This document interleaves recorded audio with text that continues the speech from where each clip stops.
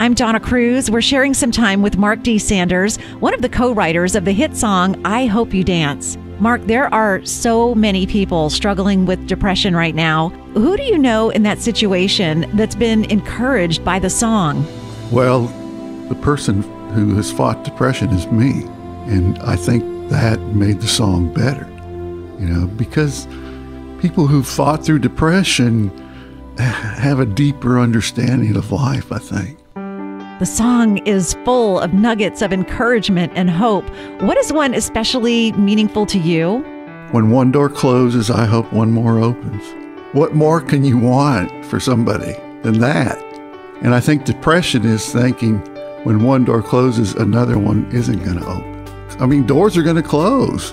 That's how life is. But another door is going to open.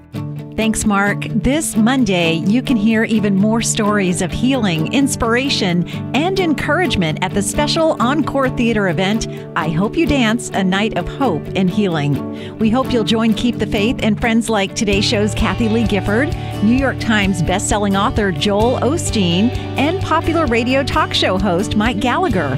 A portion of the proceeds will benefit the Dream Center, a church in the trenches that's helping to change lives. If you'd like to know more, just visit KeepTheFaith.com.